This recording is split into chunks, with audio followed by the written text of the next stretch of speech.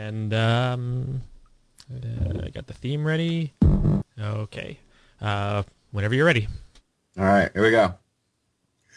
Disclaimer, disclaimer, disclaimer.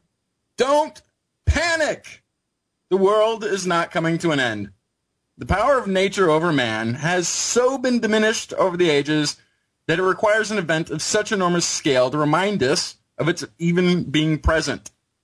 We can imagine it to be a new trend in the working of the earth, but such imagining forgets all of human history. Mankind has been at the mercy of nature for most of our existence upon the planet. It is only recently we have mastered it to the point of assigning it to be a negligible nuisance. In doing so, we have populated areas of the planet that once were free of people, built large cities where only small villages once stood, and all can seem suitable and stable for civilization to survive with minimal interference from nature until we are rudely reminded that our view of history is limited to but a sliver of geologic time. The last week brought us just such a reminder.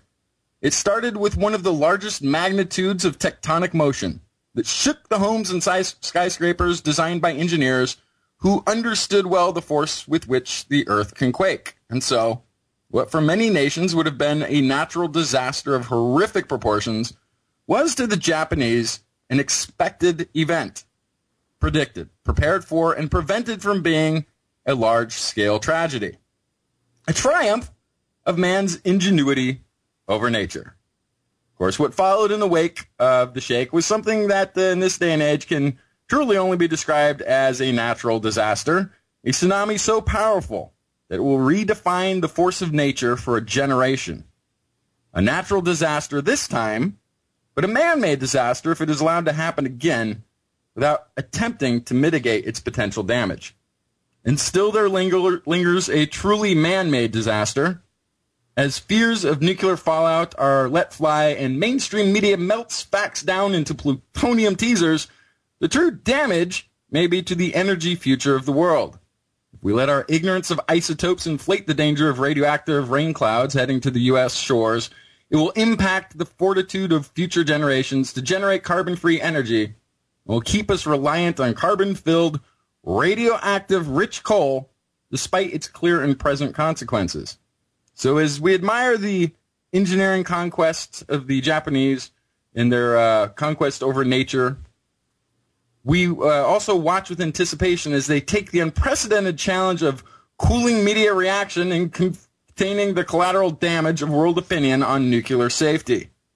We will continue irritating your brains with free radical news that took place this week in science, coming up next. I've got the kind of mind that can't get enough. I want to learn everything. I want to fill it all up with discoveries that happen every day of the week. There's only one place to go to find the knowledge I seek. I want to know what's happening. What's happening? What's happening this week in science? What's happening? What's happening? What's happening this week in science?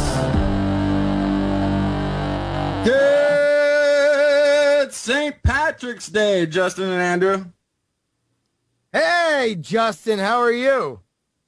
I'm doing pretty awesome. Had a nice St. Patty's Day dinner and a little Irish coffee. A lot of Irish coffee. Been trying to wake up with it, get my day started. I think the best part about Irish food is you can mix all of it up by any component. It's not like Mexican food. Like, you can throw your Irish coffee right in your corned beef and cabbage. It's going to taste the same. Yeah. It's not the... Apparently the Irish don't eat any of that corned beef and cabbage stuff. Oh, they don't? They're like, no, we had to do that when we had to boil our meat and everything when there was like famine going on like 100 years ago, but we've moved on. Knock that off. Andrew, you there? Yes, sir. I am wearing green, by the way, unlike apparently you two. No, this is green. Yeah, he's wearing green. I'm sorry. I will, in interest of disclosure, totally randomly, it was the one clean shirt I had after our 10-day sojourn to Texas, and it happened to have green in it, so. Oh. I want green. What are you talking about? As I bite down on the green pen. Well, I'll tell you what, it's an honor for me and Andrew to be on the show and be filling in while Dr. Kiki continues to be on maternity leave. Yeah, she's really milking it. At this point, jeez. How long? Come on, you can't do a podcast?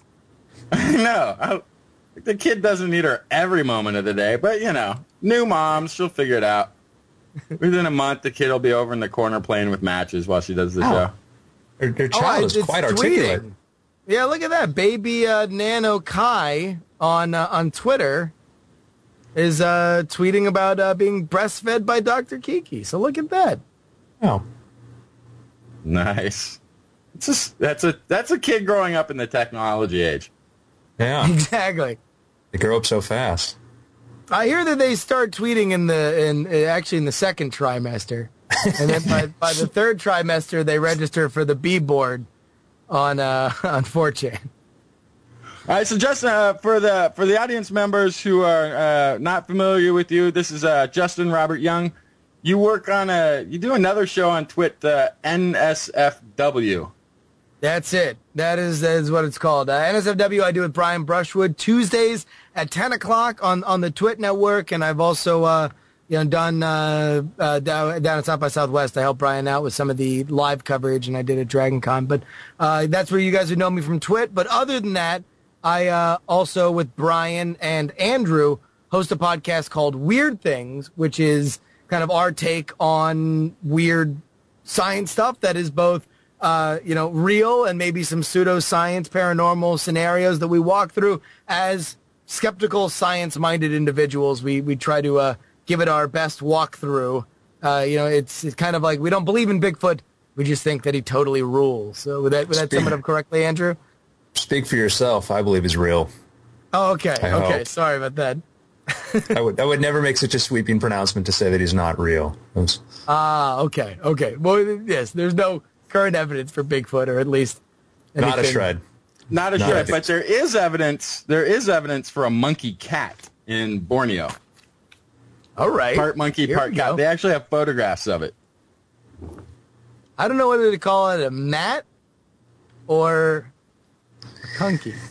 Was I think this I'm gonna go with that. was this the cat that was using the monkey cry to lure monkeys to sort of a sense of ease where it could then sneak up on them and eat them? Ooh, that'd be pretty clever. No. This one is Wow, a This is totally the new monkey cat?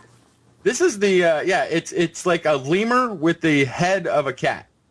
I'm looking this up. Just Borneo searching- Kalimantan. They've only taken a couple quick snapshots of it. We better get started with This Week in Science, though. I thought the that was first thing- science. Yeah. I mean, I monkey think cat? we should do that one on your show, actually. I don't know. I think we can spin off after this show, folks. Stay around for This Week in Monkey Cats. Yeah, here's the problem: is these hard rules you have. This is science. This isn't. I say, listen, man. If you type in monkey cat into Google, actually Borneo monkey cat, you get a bunch of very adorable images. That's delightful. I say let's just pour that monkey cat right into the rest of the science, like my Irish coffee and the corned beef and cabbage, and let's get this St. Patrick's Day episode rolling. Well, that's where monkey just cats adorable. come from. That's how they first came about. Oh. Yeah, that's sweet. And then 6 months later, it started tweeting. Yes. So, right off the top here, we got to explain to people what's going on in Japan.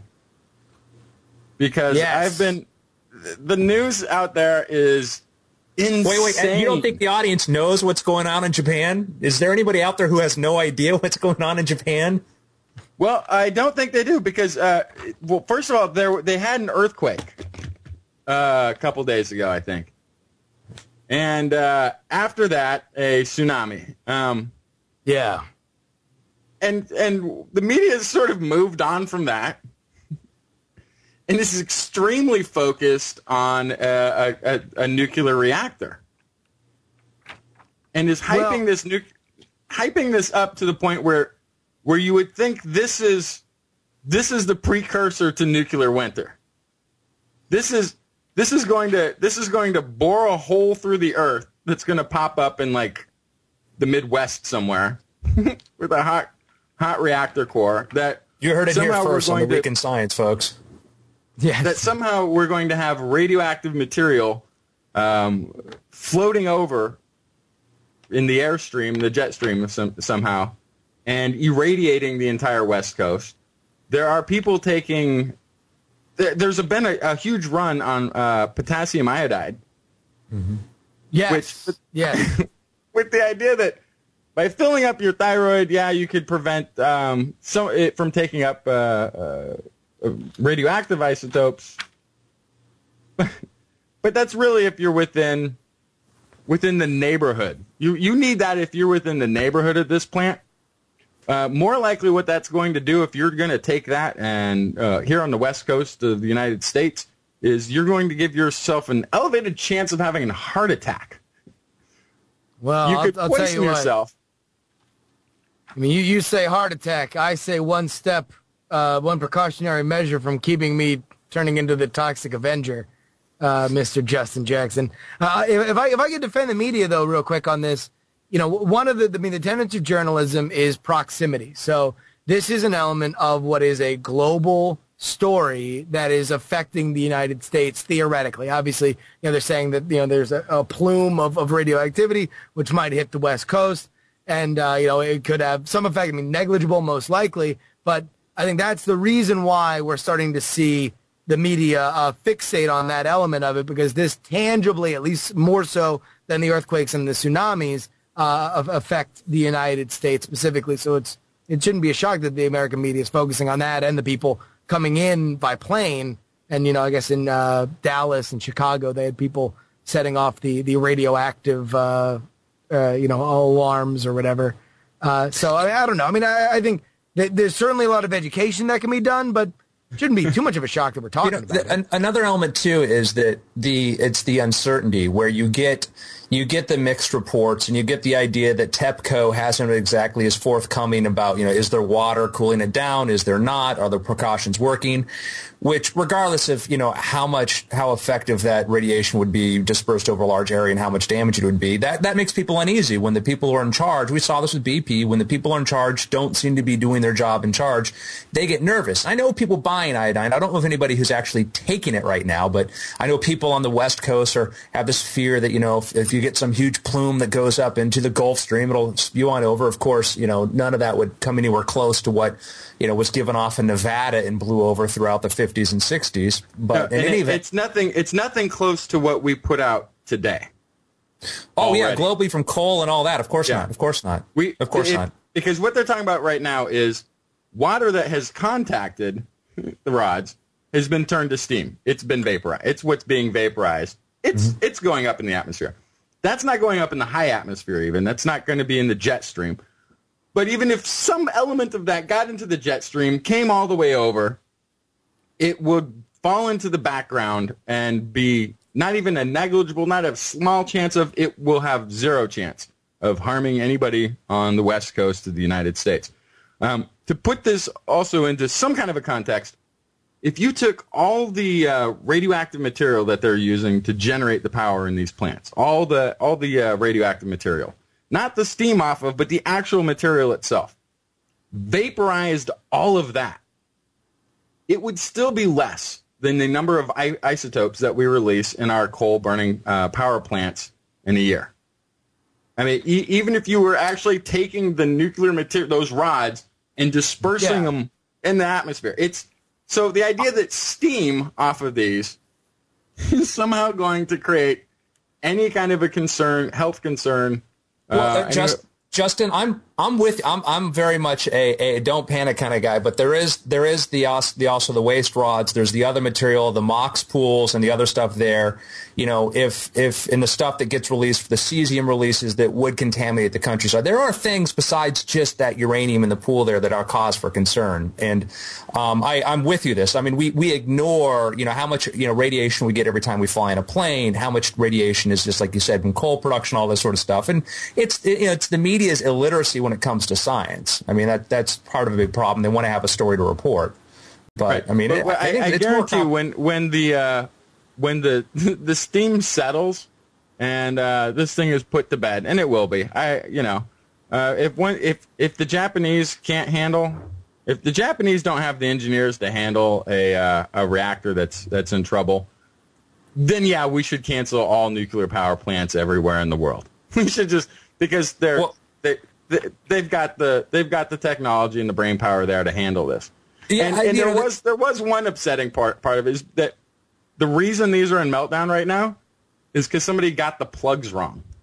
I didn't hear that. Yeah, so it was a maintenance issue. That it's not a problem with. I mean, although this is a very old reactor, it was the care for it that went from here to there that has left it in this kind of situation. So I definitely think. I mean, like you said before. I mean, there are way more harmful ways to create energy other than nuclear power, and I'm very glad that we haven't seen, at least yet, in by people who can really swing a big stick, a demonizing of nuclear power. Mm-hmm. Andrew, real quick, here's the breakdown that I got for how this got started. Okay, earthquake actually took out power to the plant. Mm-hmm. No problem. Backup generators on the site immediately came online, took over. Tsunami hit, flooded out the backup generators. Okay. The backup to the backup generators started taking over the operation. These are these batteries that are actually built into the facility. Attacked by a swarm of bees that actually feeds on batteries. That one, yeah. Yeah. So that worked for about 8 hours. And in the meantime, they brought in portable emergency backup to the backup of the backup generators, brought those in, and couldn't plug them in because the interface was different.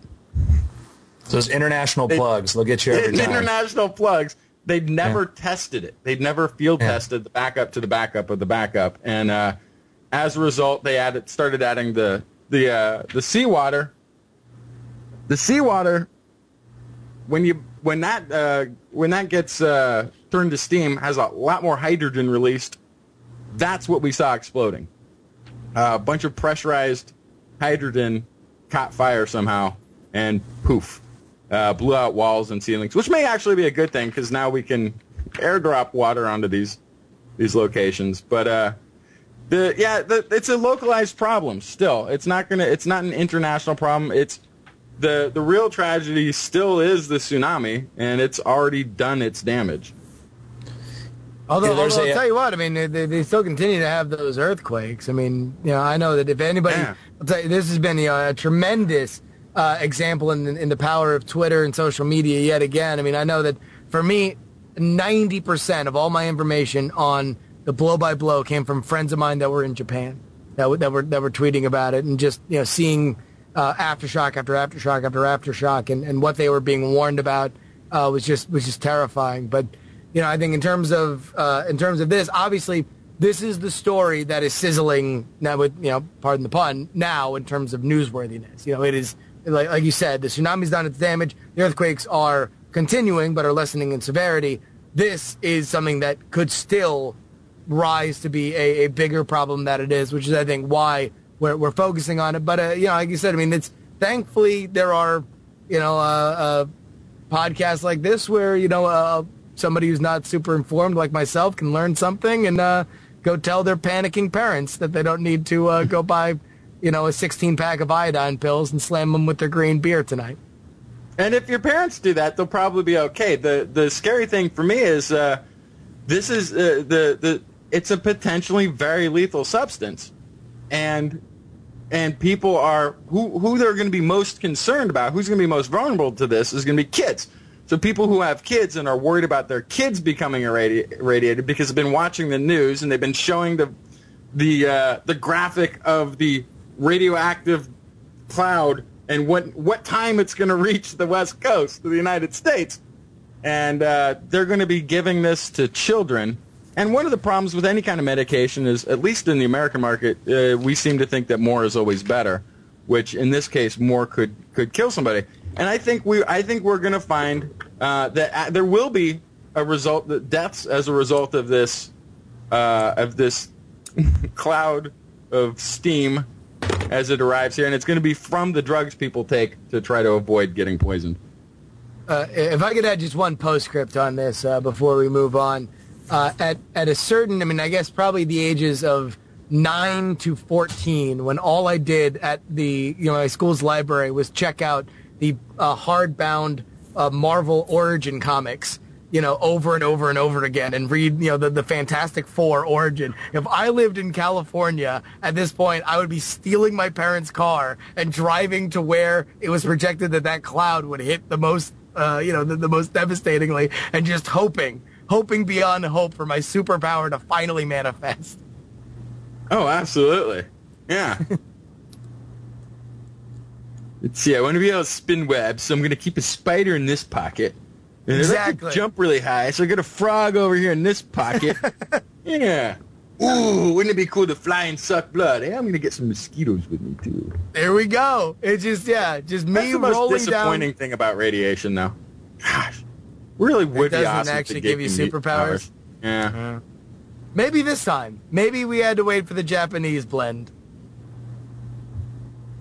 All right. Well, but really, I don't know. I've been really irritated with pretty much all the reporting that I've heard on the nuclear situation over there, because it's almost like they're saying things like that. It's almost like, and it looks like because the result of this, there may be many mutants with superpowers being formed in Japan as we speak. And, they might as well have been reporting that, because it's just as accurate. It is absolutely just as accurate to have that nonsense versus the nonsense of people getting killed by this. Well, I think, partly it's in terms of which kind of media that you're referring to, which is part of the reason why the internet is such a beautiful thing, is that we are able to drill down to people that have more of an idea of what they're talking about than what we were provided with before. If you look at, radio and television broadcast or print broadcast, I mean, coming up through a journalism school, I know a lot of people who are working at major news outlets, and I can tell you that their science knowledge is not far beyond what mine is. And that's why I like to hang out with guys like Andrew Mayne, because he can, be a lot more focused on stuff like this. And, it shouldn't be a surprise that they're not, necessarily the most literate in terms of diagnosing what the threat is and how it can affect people, because in general, you're just kind of hearing half-truths in any sort of crisis scenario, and it's up to really good reporters to stop through it. You're right. We're screwed either way, because we can't trust we don't trust our energy companies. Nobody trusts the freaking government to say the right thing anymore. Nobody trusts the Japanese government saying that there's no problem. Nobody trusts the company over there in charge. Nobody trusts our government when our government tells us that we don't have anything to worry about. So how do we get a scientist? How do we get a couple of physicists up there actually explaining the situation? That's what I'd like. Every time I turn on the news, though, there is a physicist, there's somebody there, and then you get somebody giving you the worst case and sometimes the best case scenario. I think they're all over the news, and they're not saying the same things because, I think that it's part of the information coming out of there. I've not seen a lack of that. Yeah, I haven't seen any on any of the news reports that I've seen, at least. I haven't been seeing that. I've been seeing a lot of the hype. But maybe I'm watching the wrong channels. What are you watching, Justin? I watch. Actually, I don't even have my TV doesn't get channels, but this is all from being at work where we have a TV on in the background, and it's probably mostly Fox News and CNN. Those are probably the two that are on the most there.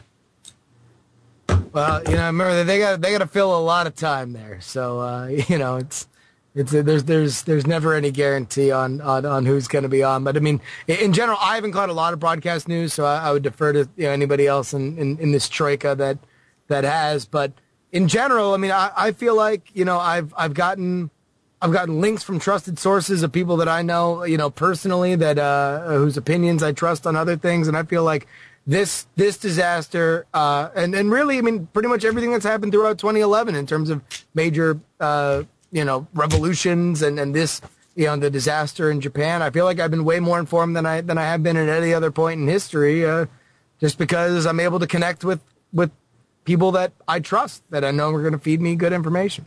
Now, Justin Jackson, do you have there's probably two science reporters that I will defer to who I absolutely trust their judgment on this stuff. Do you have, people you go to for the stuff that you go, okay, this person makes sense of it, or is there people you would recommend? No, I'm just shooting straight from the gut on all of this. I'm just going by instinct. All right. Yeah. Way to go on a science show. I'm gonna throw out a recommendation here as Ron Bailey, who writes for Reason.com. Ronald Bailey, he's handles a lot of energy issues, a lot of stuff like that, and he's a very, very smart guy and a really good guy to read on this stuff. And he's so I've been reading his stuff on that. He's a pretty good article that came up yesterday about referencing a Daily Beast article about how, if we pull back from nuclear, in the last 3 years, we've been finding more and more natural gas. So it's not going to be so much a retreat to coal as much as a retreat to natural gas, which is a much better alternative than coal. And he gets into, too, Ron's talked a bit about some of the alternatives. And I think the problem here isn't necessarily nuclear power. It's using an effectively a 50-year-old nuclear reactor design. We've got better ways to build them now. And he talks about some of the thorium reactors and some of those other stuff. And it's really amazing what we could do now if we wanted to build much more efficient, much safer nuclear reactors. But as you pointed out, if you count the number of deaths in any given year from coal exposure or mining, accidents, whatever, it far exceeds the number of people who've died, from nuclear reactors. Right, and you could extrapolate it to nearly 500,000 a year. Yeah, is what I've heard. I mean, it's really that obscene, but we continue with it because it is our chief source, largely a very large source of our electricity in this country. And I do have a source on nuclear issues. Whenever anything nuclear is being talked about, it's Dr. Bill on KGL. Okay. He's always had the correct answer when I've gone after the fact and followed up and researched and tried to find out if he was wrong when I didn't agree with him. So it's like, oh, okay, yeah. And there's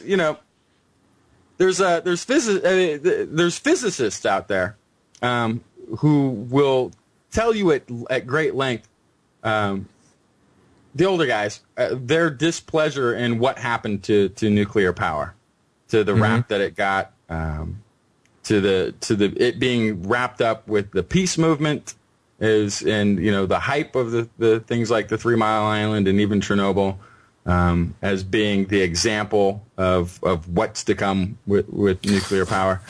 And a lot of that, the anti-nuclear movement, though, didn't come from an anti-intellectual group. That came from campuses and universities and many of their peers. And that's sort of the frustrating part. It's not a thing where it's easy to say that it's a right or a left issue or whatever. And fortunately, you've seen some people kind of seen the light in nuclear power, and say, well, if you want clean and you need practical, this is the way to go. And I think we're seeing, the Obama administration, said that we're going to continue on to the program that we have and trying to develop new nuclear power. And I don't think we're going to get as much of a knee-jerk reaction as we were afraid of.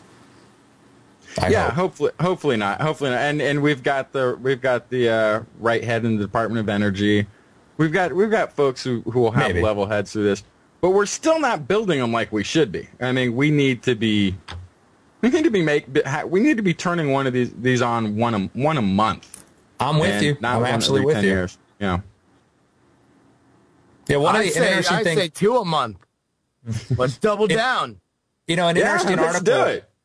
An interesting article, too, talked about one of the problems was that, Japan's noted for, developing robotics for handling earthquakes and a lot of different kinds of scenarios.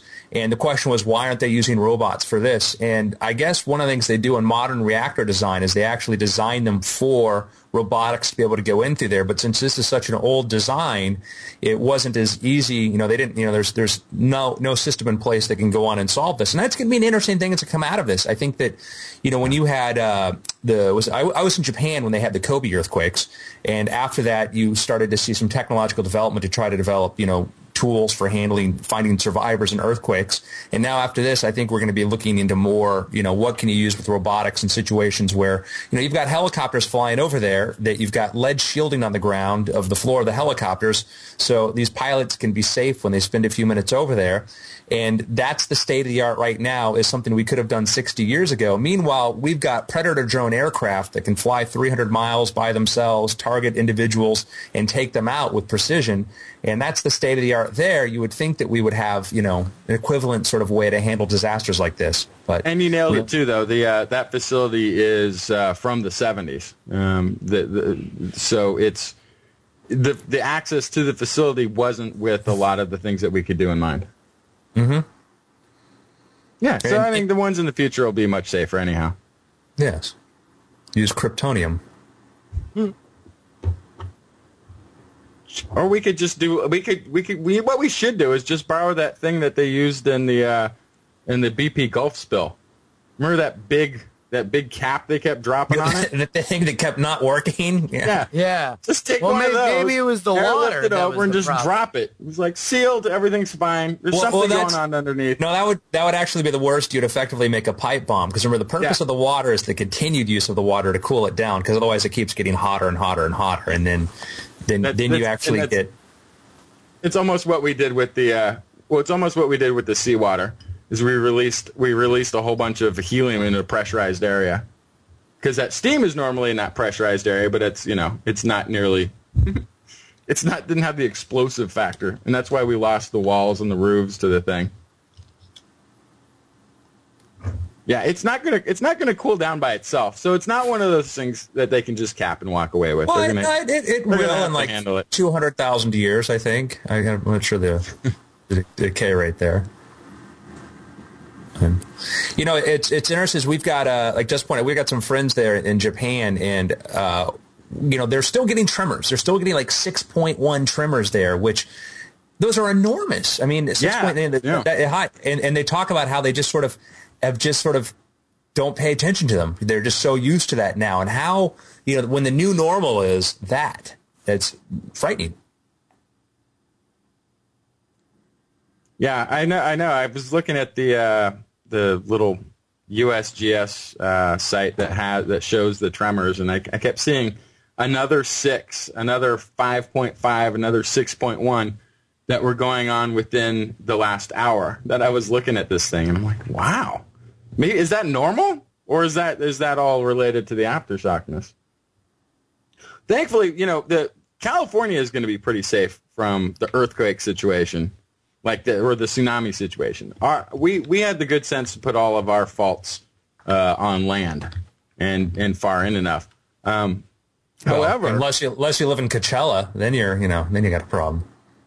However, the Oregon coast is, there's a geological record of a 50-foot wave tsunami hitting that actually made it all the way. That's got left residue all the way to where actually Portland is today. Oh wow! I moved from there. Yeah, they have one of the things is they first noticed this. Actually, it was two different things that they were investigating. One is how they ended up with all of this ocean floor residue, whatever detritus that they were finding in the layers. As far in as Oregon, and it's like, was that under the water? Was that part of the sea basin? How come it was lifted up? Or we don't know why that is. And then it was correlated to this a bunch of ridge lines or mountains that had old growth, 100 plus year old trees, and then for the bottom 50 feet or so, it was all relatively new growth. And they did figure out that it was a massive tsunami. Then they correlated when that tsunami happened. It was sometime in the 1600s. They figured out this thing happened. And they found a record in Japan of that correlated with the time that this all hit the Pacific Northwest of a 9-foot tsunami wave. Wow. So, we had a couple, I don't know if we even had a couple feet rise on this side based on this one. They had approximately a 9-foot wave on that side, 50-foot wave in the Pacific Northwest. So, the tsunami situation that we just witnessed we could see a much worse version of that in the Pacific Northwest because it's precedented. It has happened before. And it's not an earthquake that's really happened. I guess there was, you get the occasional bursts almost up there through Eureka and what have you. We had one of those, I think, in the 30s or 40s. But you look at the Pacific Rim, and the San Andreas continues to move. We had further south in Mexico, Guatemala, and on the other side, the constant, but now this really big one in Japan. And I haven't heard much from the Pacific Northwest. I'm wondering if we may lose the Pacific Northwest to something like this. Geez, don't bring all the smiles at once. Jeez, Jackson. Well, it's I'm it's an interesting to thing. The Pacific Northwest too. I like that area of the country. It's not like it's Texas. I mean, I care. All right, calm down about Texas. But you bring an interesting point about how historically, we're just now beginning to understand how frequent these events are. And, the problem you had before is in order to have a historical record of something, you had to have people around to keep track of that. And, there's a reason why flood myths are one of the most pervasive myths in just about every culture. And it's because of events like this. And, you talk about 100-year floods, and there's a reason they're called 100-year floods. It's long enough for people to forget, and then they happen and they wipe things out. And, as we try to build more permanent civilizations, and much better than we did before, it's helpful to remember, these things have happened before and they happen far worse. And then, like you pointed out earlier, you look at these less developed countries that are totally unprepared for this. And if you've been to Japan, you see how conscious they are of the idea that they live on, the Pacific Rim, that earthquakes are a reality there, and they build accordingly to that. And it's, certainly if you want to make the case for industrialization, it's, look how well, they survived this versus lesser developed countries have had, far. And the loss of life in Japan is still catastrophic. We're still figuring out how much it is, but, But it's tsunami driven. It's not earthquake driven. And that's why I would say that something like Haiti, the earthquake that was so devastating there was really a man-made disaster. Because that was an event that was, we know that's an earthquake zone. The folks living there, and the fact that they weren't able to prepare for it means it was a man-made disaster, not a natural one. The situation in Japan, it's not a natural disaster, it's not a man-made disaster. It was just an event, and they survived it, and it was something that comes with the territory. The tsunami is something different. Tsunami is just that was an incredible amount of.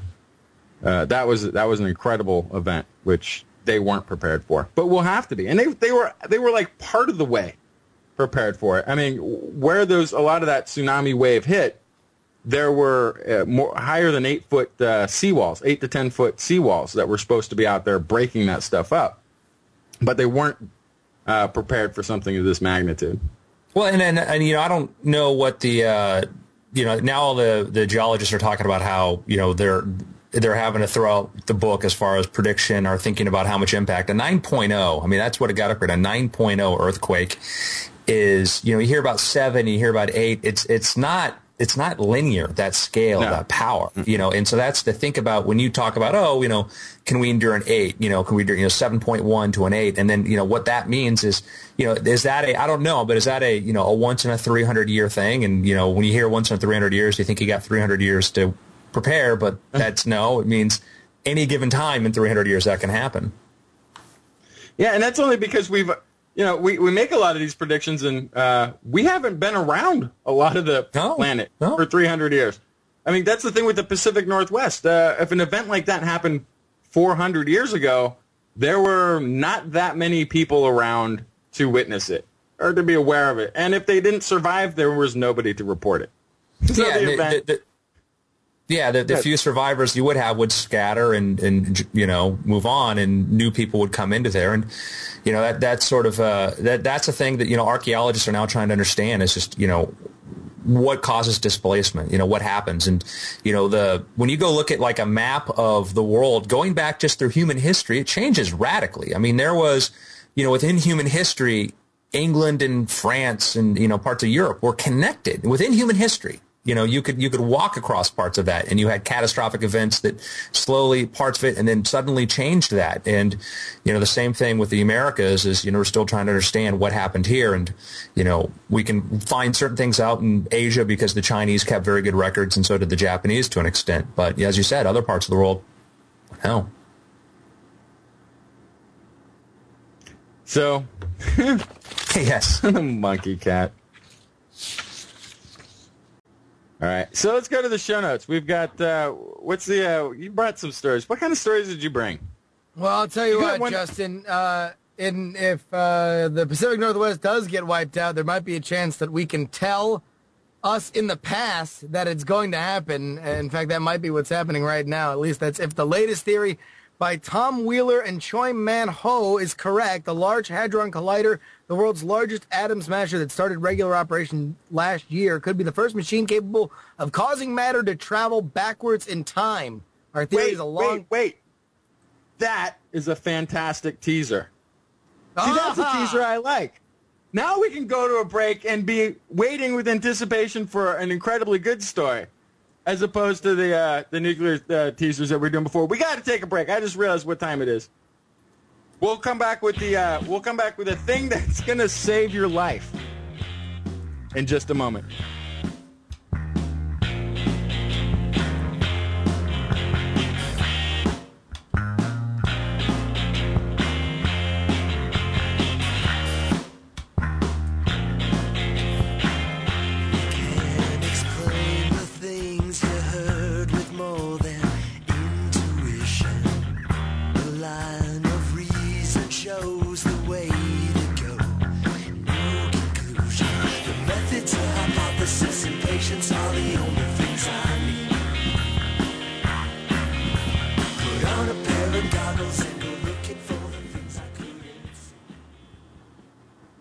Do you like audiobooks?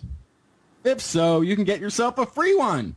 Audible.com is the leading provider of audiobooks with over 75,000 different titles in a variety of genres. TWiS has found many science-based books in this Audible library, by the way. We have done, in fact, I no longer actually even read books. I now listen to books. Mostly to preserve my eyesight, because I've noticed that people who read a lot of books tend to have poor vision.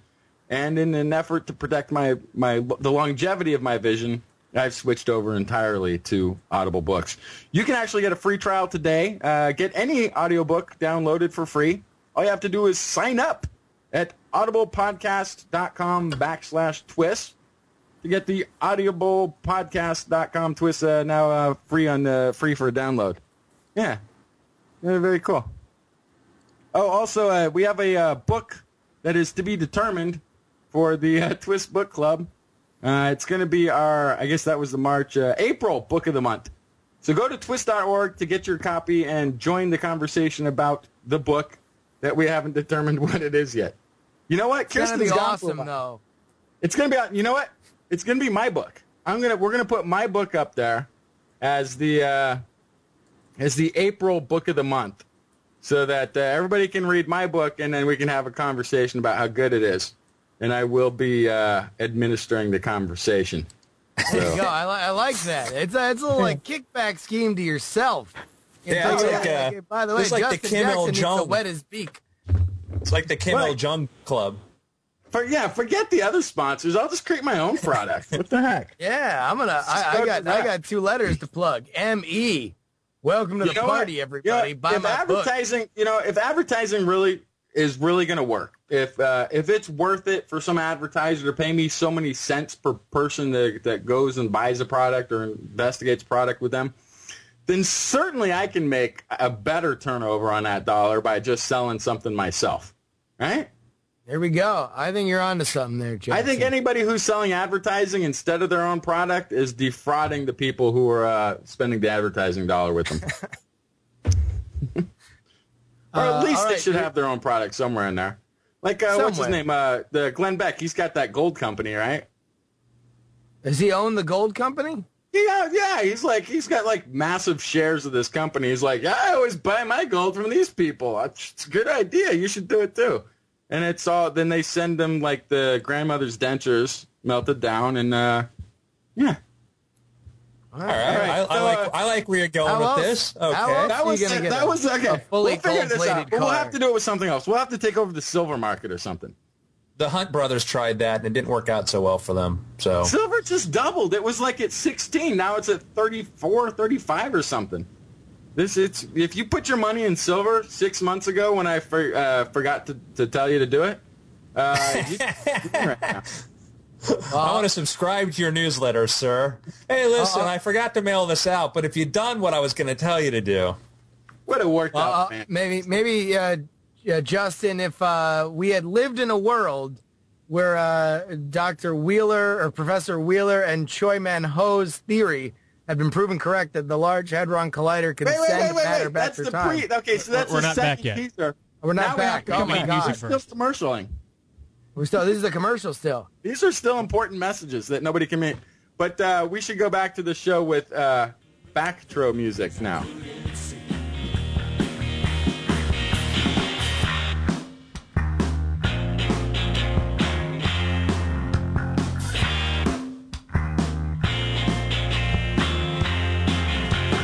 Answers lie somewhere within this scattered plot. Our first assumptions were correct. Disprove the rest. It's hard. The methods of hypothesis and patience are the only things I need. Put on a pair of goggles and go looking for the things I couldn't see.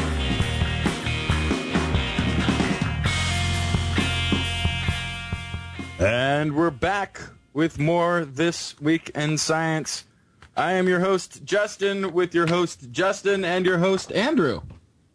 Here today on This Week in Science. Hello. And before we head to the break, Justin was beginning to tell us that the Large Hadron Collider may have potential as a time machine. At least a time machine of sorts. If our theory is a long shot, admits Professor Wheeler, who is a physics professor at Vanderbilt University, but it doesn't violate any laws of physics or experimental constraints. One of the major goals of the Hadron Collider is to find the elusive Higgs boson, the particle that physicists invoke to explain why particles like protons, neutrons, and electrons have mass. If the collider succeeds in producing the Higgs boson, some scientists, including the two that we're talking about right now, predict that they will create a second particle, the Higgs singlet, at the same time. According to the theory, these singlets have the ability to jump into an extra fifth dimension where they can move either forward or backward in time and reappear in the future or the past. Wheeler says one of the attractive things about this approach to time travel is that it avoids all the big paradoxes because time travel is limited to those special particles. It is not possible for a man to travel back in time and murder one of his own parents before he himself is born, for example. However, if scientists can control the production of Higgs singlets, they might be able to send messages to the past or the future. Right, and then you could get the paradox back just that easy. The paradox. I was just going to say, the paradox comes back real quickly in this quote here. Yeah. We can't send a man, but we can certainly send information. Well, that is the paradox, is the information transmission. I mean, I don't want to be the killjoy here. You know, I'm all for this. I think they should say that they've got a receiver and be like, "Oh yeah, it's working," and thank you for the Nobel. Yeah, thank you very much for that. And, actually, that's all you have to do. You could invent a time machine based on like a tachyon pulse today by creating a device that is just the detector. It's just the receiver, right. And you put it out in space somewhere, and you just put it out there, and it's like, okay, that's the receiver, and it's going to ping us as soon as the future comes up with the technology to ping back in time. They can aim it back in time at where that satellite is, and then we can. And as soon as you build it and put it up there, it'll start working. Well, I've on the Weird Things podcast, I've told Justin about my plan. I did a very low tech version of that when I was 10. Nice. And I buried I took one of those plastic Easter eggs and I buried a note to people in the future asking them to come get me because I was really, really bored. I'm still here. No, it did not work. My brother ran over it with a lawnmower, destroying my experimental apparatus. I'll tell you what, though. I do like the fact that the lead professors on this theory go right to the paradoxes about murdering your own father. You wanted to murder your father because you didn't like your choice of becoming a scientist.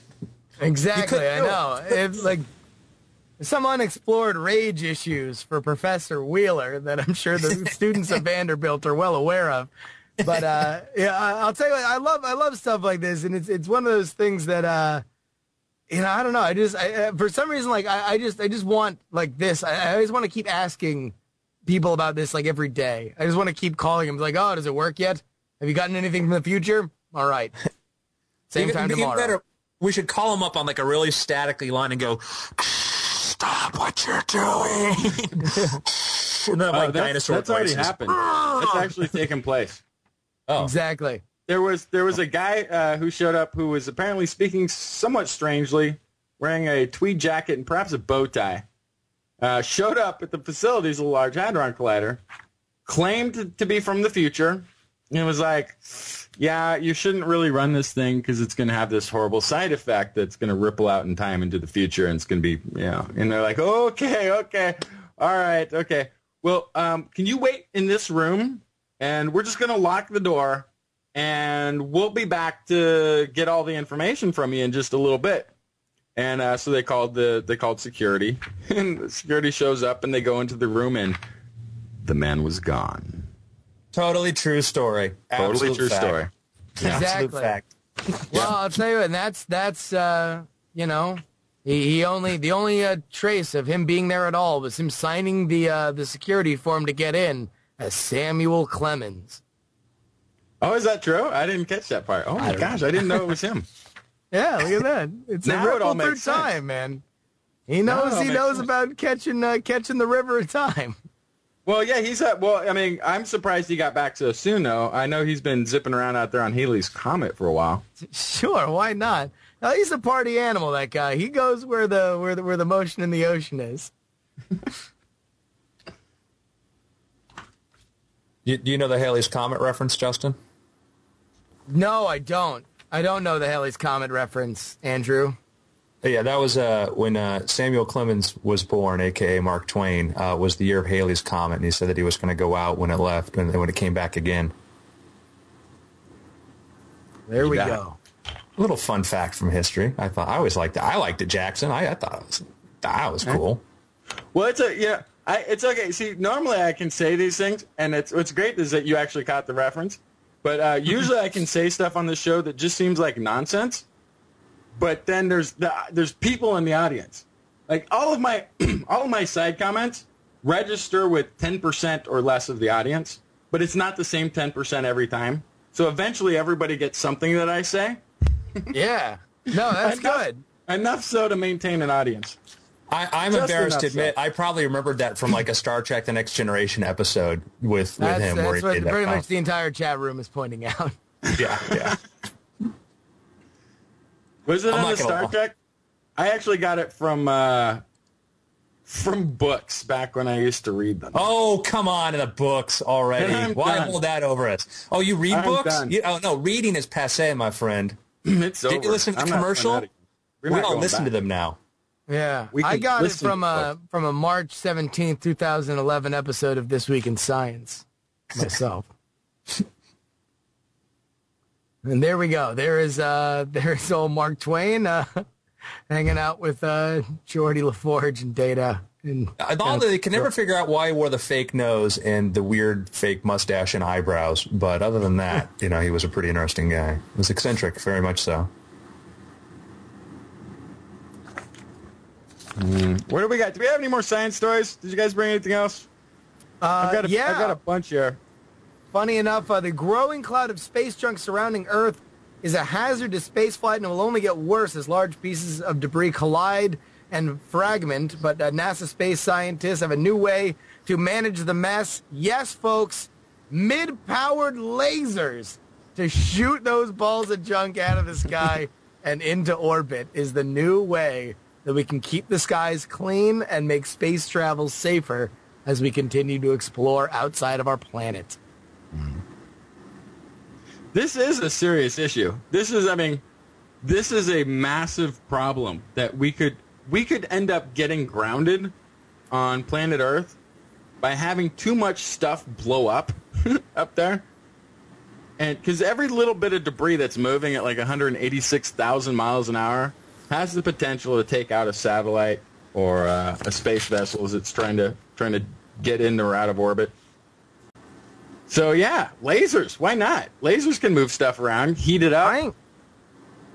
I think this is definitely the way to go. I mean, number one, it's, we always talk about like, people are, you worry about people losing fascination with space, right? Or that, kids don't have the kind of connection with NASA that, they maybe once had in generations past. What better way, if you walk up to an 8-year-old right now and say, you can grow up to be a astronaut that shoots lasers at junk, who's not going to be extremely excited for that?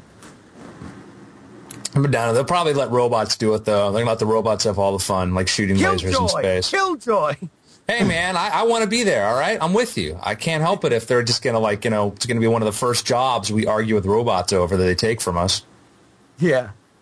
I'm all for it. I hear that, the different plans for, getting orbital debris.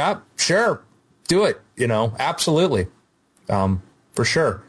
Last week, Justin and I actually got to talk to Richard Garriott, who was up in space, and we should have asked him about that. That was a fear, coming back, spending all that money to go up in space and then have a wing nut from some Sputnik thing just taking out your whole adventure. That would suck. That would really not be cool. That'd be terrible. Yeah, apparently, and just to underline how big of an issue this really is, low Earth orbit has already seen some scary smashes and near misses, including the collision of 2 communication satellites in 2009. Fragments from that collision nearly hit the International Space Station a few months later. Some models found that the runaway Kessler syndrome, which is what they call all these, maybe the doomsday scenario of all this space junk kind of combining and making things really, really dangerous, is probably already underway in certain orbit elevations. Well, back up. Did you see that photo? You see that photo there? Evidently, we're going to use Klingon birds of prey to take this stuff out. All right. Finally, what else are we going to do with those? Well, I heard that originally the Russians had offered to do it, to get the contract for doing that, which now the Klingons are up for it. Pretty much the same thing.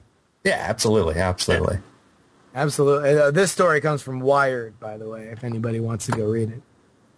Yeah, well, we had conniption fits a little while ago when the Chinese were practicing on blowing up satellites up there. Yeah. Nobody had explained to them what a bad idea that is. Well, I don't think they wanted to blow up their own satellites. I think the goal is to be able to blow up ours. So, I mean, that's in China, the state of their aerospace and much of their military technology is, how do you disable Western technology? How do you take out Western satellites? How do you just, instead of trying to blow up an aircraft carrier, how do you use a torpedo that can take out the screws so the thing is just dead in the water? And that's an efficient, effective way to invest your money. Yeah, but they're borrowing our telemetry data and everything else to go up there to figure out when to launch. It's like, please don't mess up. We actually have a crew that maps where all this junk is. Yeah, we sold them the rocket technology. We sold them the rocket technology in the 90s for their missiles. So, at least we made a dime off of it. I don't mind, actually. If the Chinese took over the world, we'd be all right. Yeah, forget free speech. Yeah, forget free speech. And they just finally made cheating on your taxes not a crime punishable by death. So it sounds very progressive to me. Well, that's where all our jobs are now anyway. I mean, we'd basically just be following, employment if we went to China. I think they have an incredible, their economy is an incredible story, but this was the story they're different than Japan, but that was the story we heard in the 80s about Japan. And, for them to reach that level, you understand that, the unprecedented growth they have has to continue on at this rate for 30 years at that same level, which, I'm excited about the prospect of over 1 billion people being lifted out of poverty and moved into an industrialized world. I think that's exciting as far as, what the shape of the future is going to be with that. I couldn't predict. We're very bad at that, at figuring out what things are. I vote for freedom and liberty. And lasers. And lasers. And bananas. Yeah. And bananas. Whoa, Sure. what about bananas there, Justin? Yeah, they've got a new use. We're used to the banana, which is one of the earlier genetically modified foods. We're used to it being used for food. Comedy. Right? Comedy acts, right? Yeah? Mm-hmm. Slipping on the banana peel or... Mario Kart, an underrated accessory there. Very nice. And apparently it's good at polishing silverware. Hell yeah. You knew that? No, I don't. I didn't, rather. I know it now, but it definitely seems like some, helpful hint, in a Martha Stewart book. Yeah. But that now it sounds like something that's true. That's something that's true. But this is a new find, though. It's one of the most effective materials for water purification. Huh. Yeah, they added it to drinking water contaminated with potentially toxic metals. And the scientists here found that the minced banana peels perform better than any array of other purification materials tested.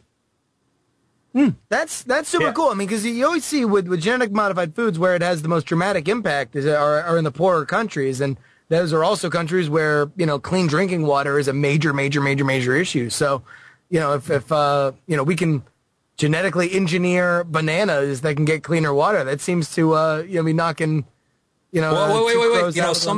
Somebody in the chat room pointed this out, and bananas are slightly radioactive. I think it has something to do with the potassium. So let's not jump all over these bananas just yet, okay? Hey, wait a second.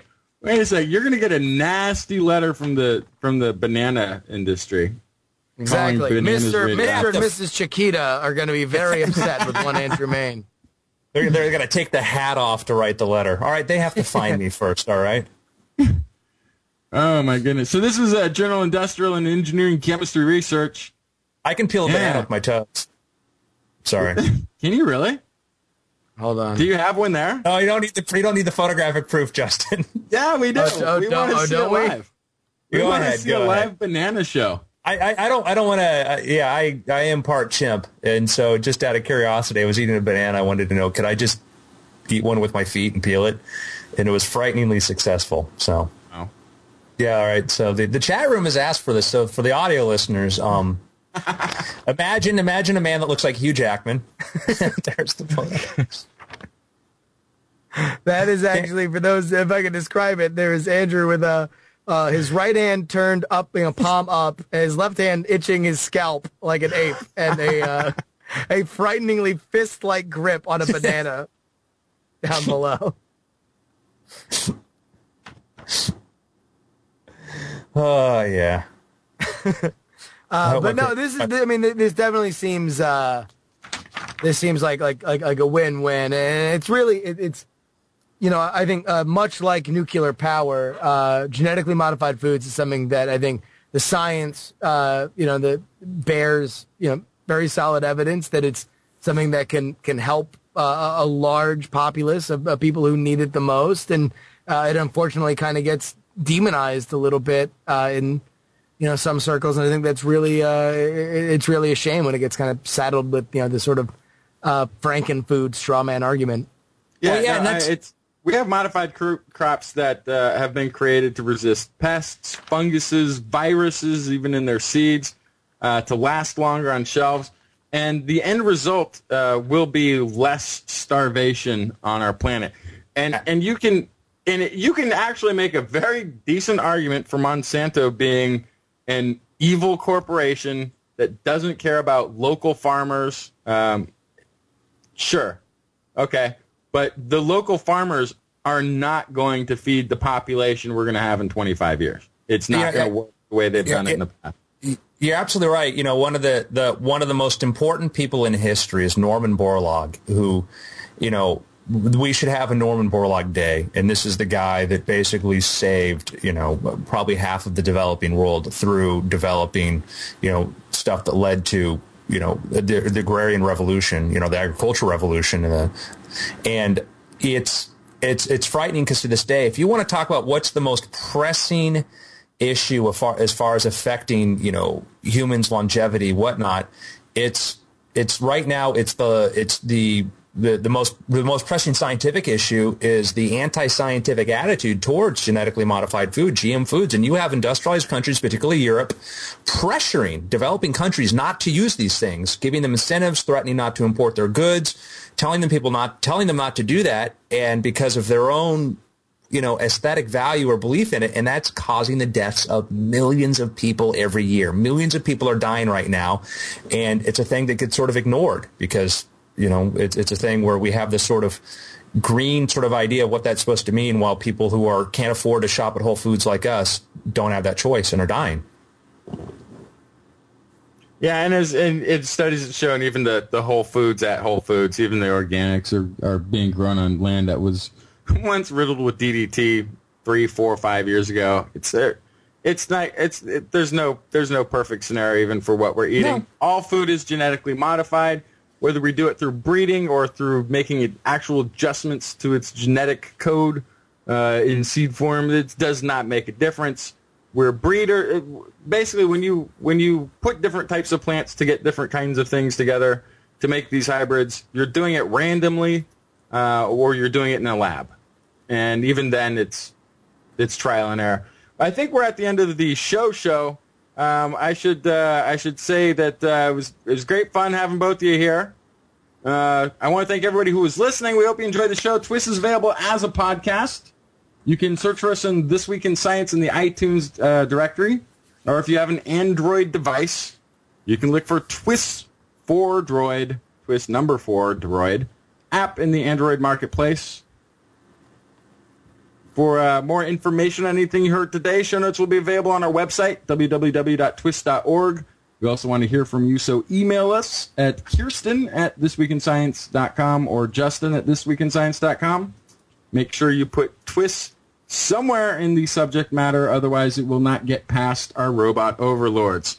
You can also contact us on Twitter at Dr. Kiki or at JacksonFly. We love your feedback. If there's a topic you would like us to cover or address, a suggestion for an interview, an insider stock tip, please let us know. Be here again next week. We hope you'll join us again for more great science news. And if you've learned anything from tonight's show, remember, it's all in your head. Bring back Kiki. Bring back Kiki. Bring back Kiki. This Week in Science. This Week in Science. This Week in Science, it's the end of the world. So I'm setting up shop, got my banner unfurled. It says the scientist is in, I'm gonna sell my advice. Show them how to stop the robots with a simple device. I'll reverse global warming with a wave of my hand. And all it'll cost you is a couple of grand. 'Cause this week's science is coming your way. So everybody listen to what I say. I use the scientific method for all that it's worth, and I'll broadcast my opinion all over the earth. 'Cause it's This Week in Science. This Week in Science. This Week in Science. Science. Science. This Week in Science. This Week in Science. This Week in Science. Science. Science. I've got one disclaimer, and it shouldn't be news, that what I say may not represent your views, but I've done the calculations and I've got a plan. If you listen to the science, you may just yet understand that we're not trying to threaten your philosophy. We're just trying to save the world from jeopardy. Jeopardy. And This Week in Science is coming your way. So everybody listen to everything we say, and if you use our method instead of rolling a die, we may rid the world of toxoplasma gondii. 'Cause it's This Week in Science. This Week in Science. This Week in Science. Science. Science. This Week in Science. This Week in Science. This Week in Science. Science. Science.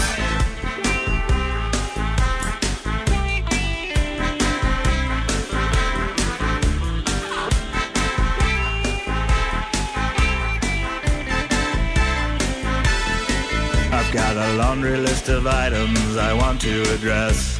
From stopping global hunger to dredging Loch Ness. I'm trying to promote more rational thought. Well, so glad that's over. Song just lingers and lingers. I forgot. Oh my God, the robot rising. No,